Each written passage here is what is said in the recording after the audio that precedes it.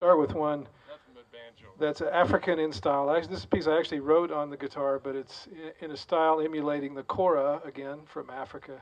It quotes in the middle a little kora piece, and I just entitled this tune after that kora, traditional kora piece called "River Frogs." And the story is that the sound of the singing of this particular breed of frog along the river in Senegal is so beautiful that if you wake up in the middle of the night and you hear this frog singing, but you fail to awaken your spouse sleeping there beside you, it is grounds for divorce. River frogs.